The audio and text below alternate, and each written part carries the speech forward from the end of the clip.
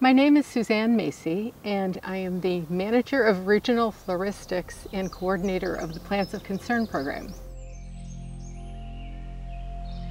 Well, I've been at the garden since 1991, but since about the year 2000, I have been involved with the study and monitoring of endangered, threatened, and rare plant species of our region, and also the impact of climate change on our plants. As a child, my dad took us to all kinds of wonderful natural areas throughout the Midwest. He was a fisherman, so he loved nature from that standpoint, but while we were out there, I just loved to explore everything.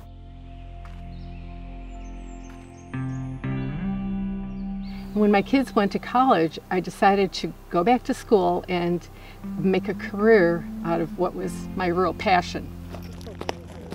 Well, the field work of this job is the most fun of all. We have a GPS coordinate that we're following. When we locate the target population, first thing we do is start flagging plants. Once all the flags are out, take out our tape measure, measure the area, and take GPS readings so we have a precise coordinate that will bring us back to the population the next year. We make observations on the threats that we are finding, and we look at invasive species that need to be removed. And all of that information eventually gets to the land manager, who is then able to act on some of those threats.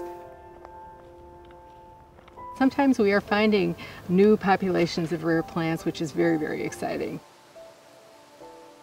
It's a native woodland that we're restoring. There is precious little left of the precious native heritage that we have. There are many, many opportunities for people to get involved, volunteering at all levels here at the garden. The more people who are informed and involved, the better the chance to preserve and restore these extremely important rare plants.